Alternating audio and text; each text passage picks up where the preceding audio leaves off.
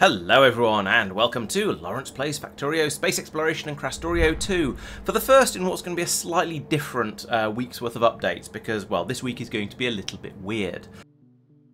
But today's big announcement is that in the last stream, or in the first stream this week, which will actually be the stream before last when you see this, and oh dear, I've gone cross-eyed, is that I managed to achieve, so I managed to start making Astro Science 4. Now, we're not actually making them right now, but there's quite a lot of them on the belt here, so I think I feel quite justified in saying that. And so, yes, Astro Science 4 is a sort of culmination of quite a lot of work, and the main thing that we've obviously been waiting for that one is the catalogues, because you need a catalogue to make each of the different tiers of science, and then you combine it with some of this other special ingredients that are coming through. And we ran out of the sticks because we use them up in larger quantities, but you know that's okay. We've taken some steps to deal with that. So yes, making the Astro Science 4. Well, I touched on this quite a bit in the last videos, in the last few videos, in fact, because it's been a little bit of a process to get here. And now we can see down here we've got all these various different tiers of machines, all of them being severely beaconed because they're quite, making all these things is quite time consuming, so I wanted to make them run nice and quickly. Although I did put some efficiency modules in these particle colliders because I think they use quite a lot of power, and even with that, even with all these speed modules they've got, they're still running kind of slowly. They're not producing these black hole data as fast as I would like them to. So up here, it looks like we're only running at about roughly a third of the speed I want to. And I feel like I should come in and move these machines a bit closer together, but for now we won't worry about that. This is now making the Tier 4 Astro Science catalogues, and they're not coming out at a fantastic rate, but they're being generated reasonably quickly. And the big thing that's changed to allow me to start making those is this asteroid probe data that's coming in over here. And I talked about this in the last video a bit as well, because up here we now have these two spaceships that will fly off to remote parts, loaded up with the appropriate types of probes and also with these probe launch rockets. And then they will fly out. They fly out, in this case, to an asteroid belt where they launch these rockets. So if we look out in Callidas Asteroid Belt 1, we can see this space station over here that I've built up. It's got a little protective thing for preventing any meteor impacts here. But then over here we've got a load of solar to power it, and then we've got this probe rocket launch silo here as well. And so the idea is the spaceship turns up, it parks in this gap here in the middle, it'll unload the meteor defense ammo over here, so there should always be lots and lots of that, except, I say always, these ships aren't actually going to come out here all that often because this produces a lot of the data cards. They will then unload 10 probe rockets and 10 probes along this belt here. They'll be fed into the launcher here. The launcher will launch them, and the probes will each one turns into 1,000 data cards of the relevant type, and those that then get poured out down this belt, put back into the ship, which flies back to Novus orbit and then unloads them down this belt.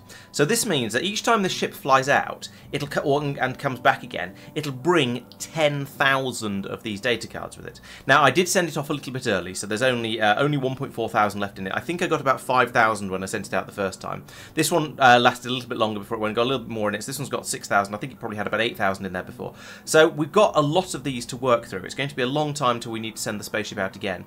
But a lot of the science we're going to be doing later on is going to churn through quite a lot of these Astro 4 science packs, so I think it is worth having quite a lot of these available. Now, in the future, I might decide that actually calling in for 10 of each of these things is a bit excessive, and I should actually be sending it out with only 5, or maybe even only 3. And the main reason to consider that is partly because of the effort of making the probes, but also because we don't want to run out of the meteor defense ammunition out there, because then that outpost might get pummeled by meteors, it might stop working, it might require a load of hands-on tweaking to get it up and working again. So it's potentially problematic if this stays here for too long without going out, but it'll probably be fine. So yeah, those flow off down here. And I touched on last time that the problem we were running into with making all these, and the problem we still have in fact, is that making each one of these probes requires 1,000 blank data cards, because those blank data cards all get turned into non-blank data cards with actual, data on them, and so you need conservation of data cards. You need to ship out 1,000 of them in your probe in order to get 1,000 of them out onto the belts here to put into the science system. And we're still a bit short of those. And suddenly, having put this in, where it goes, yes, I would like 20,000. Blank data cards, please. Oh, and then another 20,000 so we can refill the ship so it's ready to go back out again. 40,000 data cards is a pretty big undertaking, and yes, we have this system over here that produces them from the red circuits and from the data substrates that we are eternally short of. But it is a struggle to produce this sort of rate of data cards. I mean, you can see we clearly had a train come up that unloaded a huge number of the data card substrates, and yet we've only had from about here on the belt to, and it's already run out over here. So yeah, we're getting through crazy quantities of stuff in order to make all of that. Maybe this will be enough to fill this up so a train will go again. Maybe it won't. Who knows? Hopefully everywhere else is okay for data cards at the moment, and we're going to be able to churn them through at a suitable rate. But yeah, it's a little bit problematic at the moment, should we say? But the reason it's problematic is because we ran out of red circuits a little while back because there was a station that was named wrongly. So it's quite possible that if we just keep the system running, then we're going to be absolutely fine. The steady state isn't going to give us any problems, even when we suddenly request a large number from it. It's only when we have a crisis and then have to go around and try and fill up all the buffers again. So over here, for example, there's a blank data card drop here. Okay, this has 6.7 thousand in it, so the station's turned off. Over here, yeah, we've got another blank data card drop here, and this one is low. In fact, it's worse than low. It's completely run out. So we don't have any more data cards to make more Astro Science. I say we don't have any. There's some on the belt down here, but it's quite possible that systems up here are going to be needing them, and therefore we're going to run into problems. Now, it looks like there's a fair number on the belt. Maybe it'll be alright. It's kind of hard to tell at this stage. We shall see, but I might have to go in and manually play with it, or just be patient. So there are potential problems there.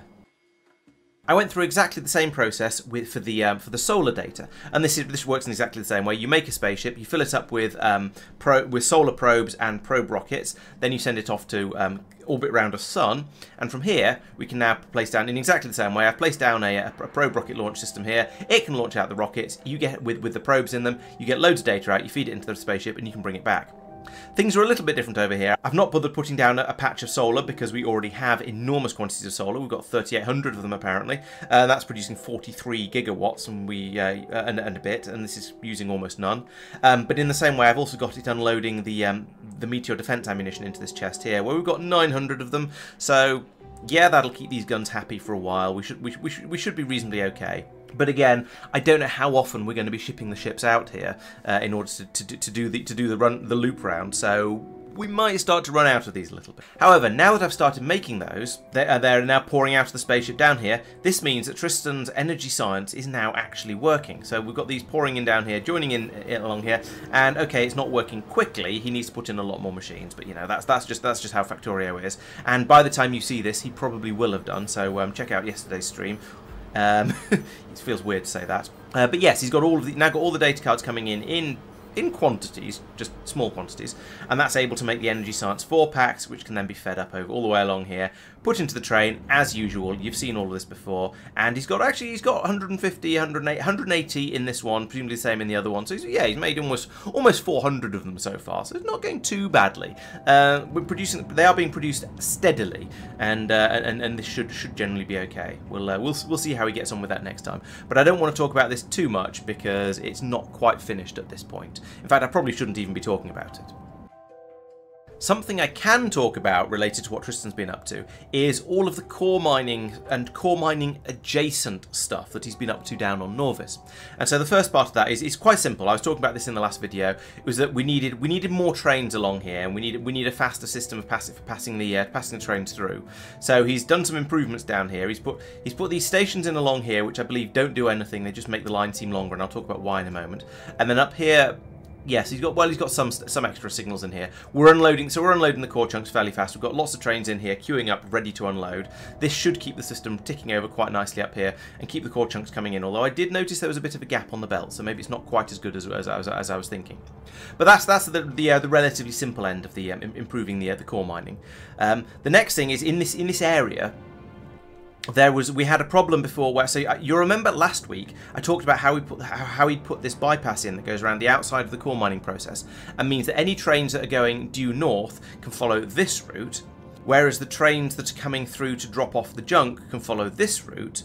And that means that the only place where there's any merging going on is any trains that are coming out either from the core mining or from any of the other stations in the middle that are trying to go north. And so essentially it's to keep the trains that are just trying to go north in order to get, you know, to the north, separate from the junk trains that will all be turning around like that one and heading back south again.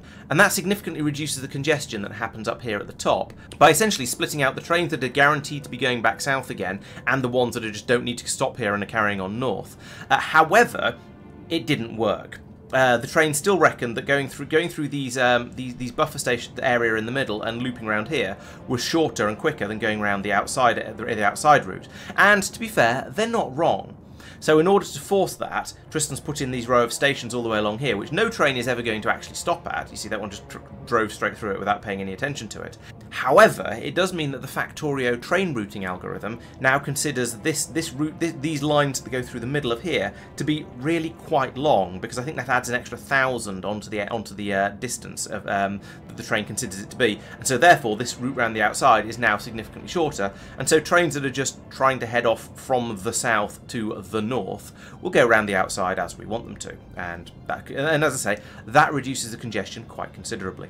I also put in a little bit in here saying just to make sure that nobody comes along and says, oh hey, there's a break in the track here, let's fix that, because they just won't be able to now, and it now looks very, very deliberate rather than just something that's got destroyed or accidentally deleted or anything like that.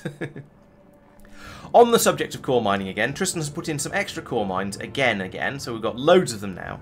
He's also put some alarms in on some of the more distant ones, like this one down here. We've got an alarm here that will go off and alert us with a signal down here that says, well, it doesn't say anything at the moment, so obviously this isn't full. It will give us an alert if this warehouse gets more than 10,000 core chunks in it, because if it gets to 10,000, that's almost double what a train can carry, and so a train really should have arrived by then. And so it'll give us a warning that we have rather a lot of cores available on Norvis. They should be being picked up, so maybe maybe we need another train. Because the problem was that we didn't have enough of them. They weren't emptying the mines fast enough, and they were all just getting stuck up. And so some of the mines weren't getting used properly. And it also meant that sometimes we didn't have enough core trains here to keep the system quite as full as we want it to. So this is now putting a little bit of extra load on the core minings, on the core mines, allowing us to bring more chunks through and therefore pull out more of these resources. Another thing that's quite satisfying, hopefully quite satisfying, is if we look in this. Yes, if we look in this warehouse, this was completely full in the last video. We're having the junk was being loaded into it basically faster than we could deal with it. Now it's down to there's not a huge amount in here. We can get rid of a lot of this stuff. I don't know what all these barrels are. Why all these barrels are just sitting? Oh right, okay. Yes, this is another thing that Tristan noticed. The unbarreling process over here. The barrel crushing process can't keep up with the unbarreling process, essentially. So yes, we have a warehouse. Yes, the warehouse is full of empty barrels. Those are being gradually crushed, but only gradually. That's something that should be a relatively easy fix, but in the meantime, it just means we're going to fill this warehouse over here up with barrels, and that's going to be a little bit silly.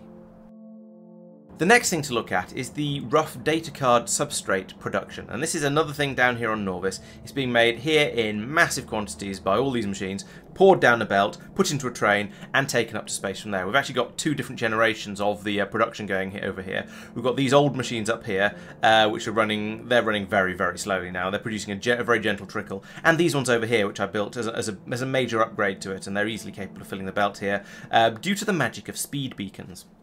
We could produce a third generation of these as well now, or probably instead of this one, because we now have the wide area beacons, we have better assembly machines, and so on. But at the moment, that hasn't been a priority. So what has happened down here is Tristan's come in and he's gone, hang on a minute, why are all these on tier 2 modules? So he's upgraded all of these to tier 3 modules. We're now using, we're getting an extra boost out of the productivity here.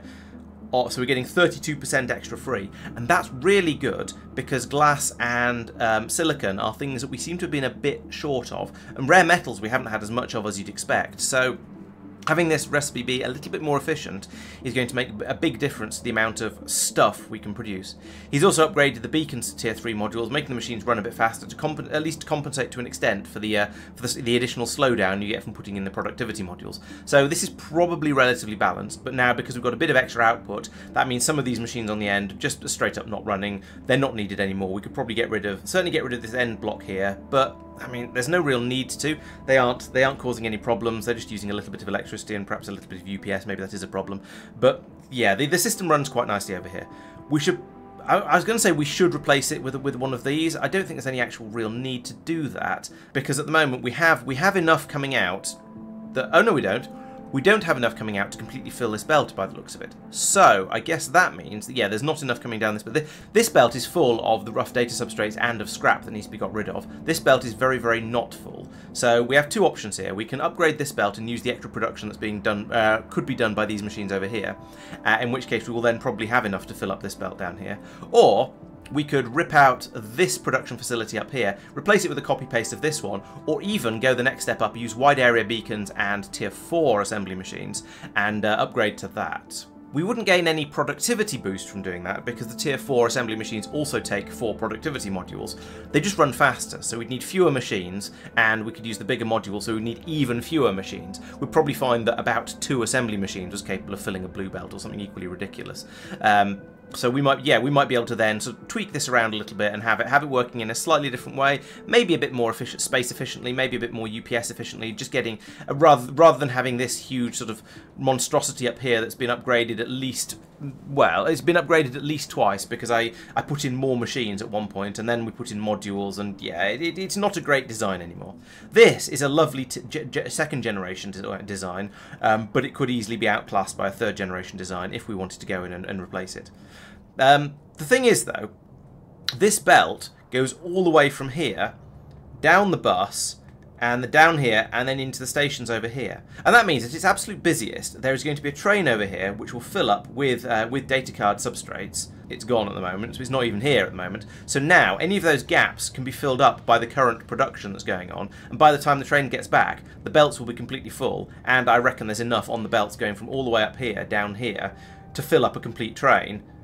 And then in that time, and then once the train is gone, we can fill the belts back up again. So I don't think we actually need to improve the production at all.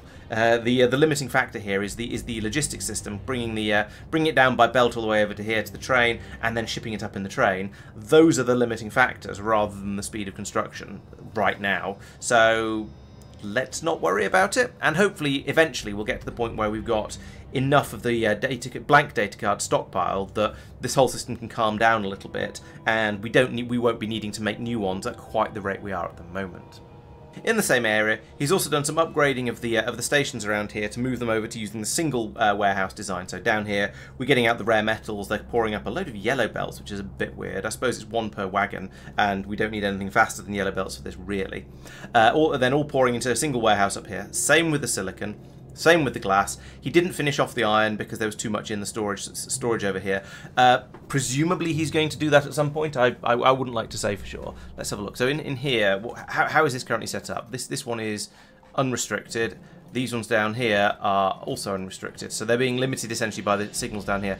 Oh, and by we are trickling it slowly through up here. So this means that in a while, when this finally gets down to 0, all of the iron will be up in here, and that'll make it nice and easy to rip out these warehouses and then replace them with a system like this.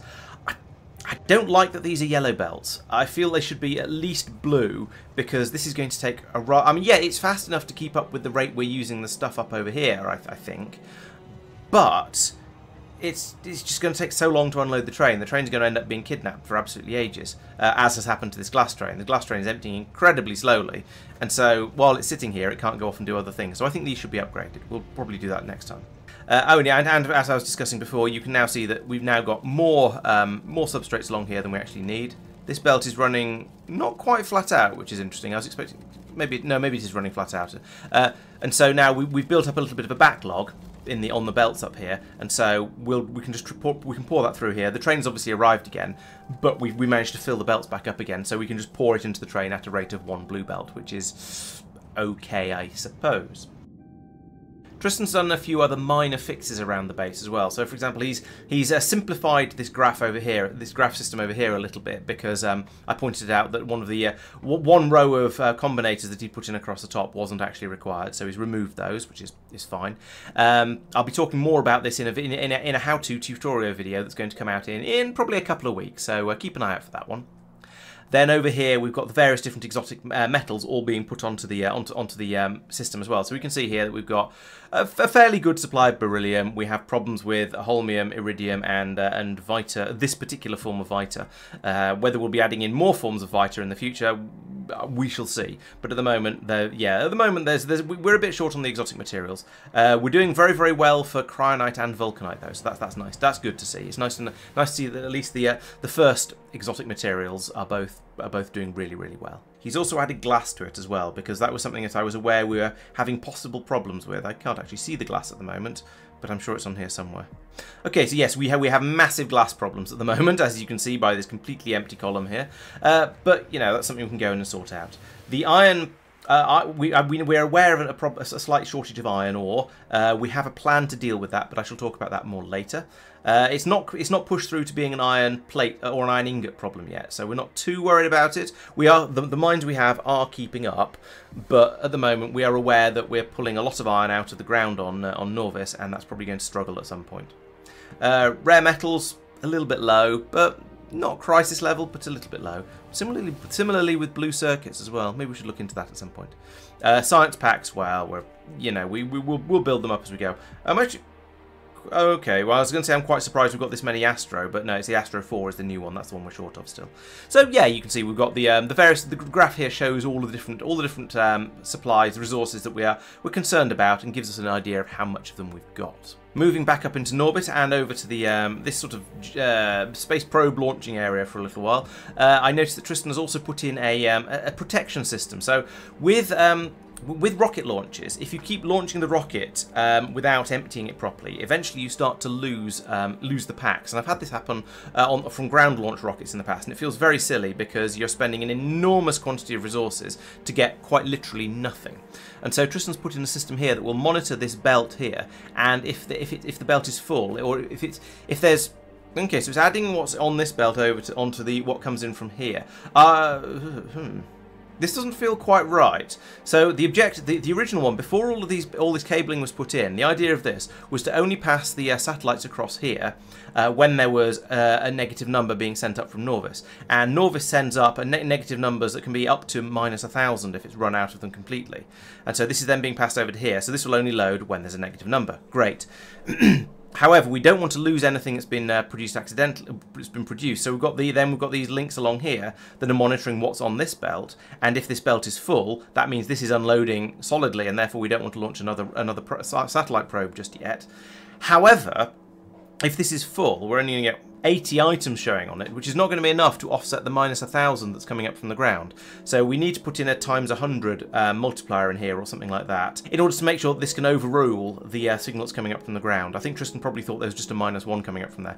But the reason for that is because if this doesn't unload quickly enough, perhaps because there's a problem with the train up here, or the train that comes up to here isn't moving often enough, and it doesn't take them all, and it doesn't take all of the satellite telemetries away, we could then end up with it backing up all the way along this belt and causing that problem. So yeah, it's a good idea, just not quite implemented properly, probably because he didn't understand exactly how I'd implemented the previous part of the system. Over here on Big Red, Marc has hit an amazing milestone. So he's had the glaive beams wandering around on this planet for so long that he has now killed every single biter on the planet, and we've been able to mark it as confirmed. We've confirmed hostile extinction on this planet. So that means there are no biters on here. He doesn't have to worry about them unless some come riding in on meteors. So generally pretty good. It's now completely safe, and that means he spent some time then pulling up a lot of, or he's started pulling up some of the walls that were around the edges. He's not going to need to nuke it anymore, and he can now just expand out to his heart's content. So he's going to be building out a load more a load more core mining drills, a load more of absolutely everything to improve the flow of Vita stuff that's coming in here.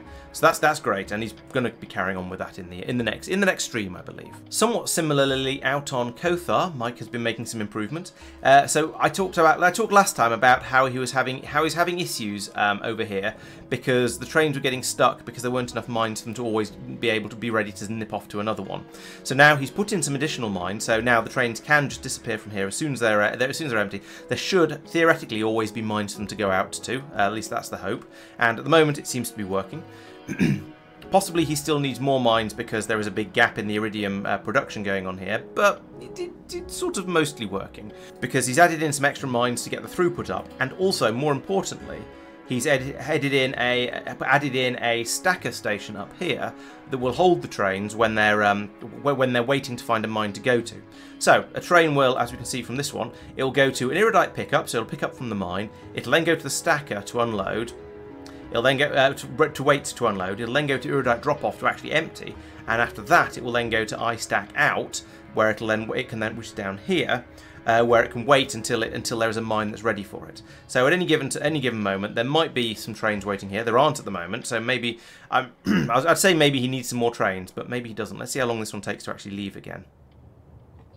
So the train will pull in here like this, and it will stop at the station, and it will wait until there is a mine available. And okay, it left pretty quickly. I'd say that's probably that 1 second of delay there. So this means he needs more trains. The mines are filling up.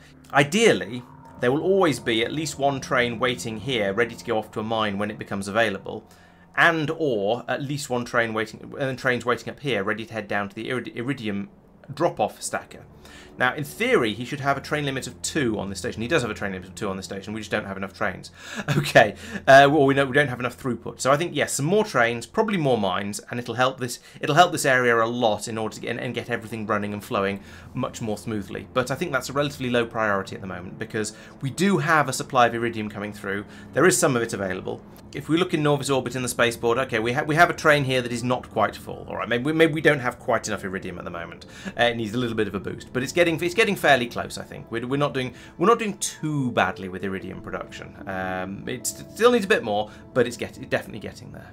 Additionally, as part of the improvement, I think he's pulled out some of the warehouses that were along here, and maybe put in more belts as well, so we can now empty the trains a lot quicker, and that means they're freed to go off to back to the mines again sooner, and it means the next train can pull in sooner and do its unloading. And so he's removed some warehouses, and he's streamlined and sped up the process of unloading the trains. So that's made a big difference. The biggest problem is that iridite only stacks up to 10, so a train load of it is not very much. It comes out very, very quickly and just disappears into the hungry maw of the factory.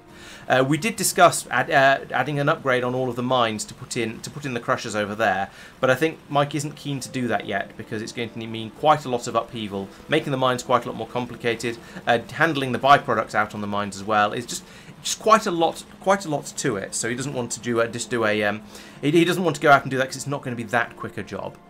So, but maybe it'll be something we'll do later. And so that brings us to the end of the first video for this week. There's going to be some more coming out over the rest of the weekend. Don't worry about that. There'll be plenty of content for you to watch. I hope yesterday's stream didn't come as too much of a surprise to you because, yes, as I've been saying, we are shifting the calendar around a little bit now. And from next week, the Factorio stream will be on Thursdays. The XCOM stream will be on Tuesdays. And the videos will come out at other times in and around then. I think one on Saturday and one on Monday probably, and with the miscellaneous videos coming out probably on Wednesday. But we'll see where they seem to fit in most nicely. So yes, a bit of an upheaval there. Sorry about that. It's going to be like this at least until January due to changes in my normal life. But all the content will still carry on coming out, just on slightly different days. So I hope you'll still be able to join me for all of it as and when it happens. So, as ever, thank you very much for watching. I'll see you tomorrow or the day after for the next part of this video, and then on Tuesday and Thursday for the streams. Thanks for watching, and bye-bye.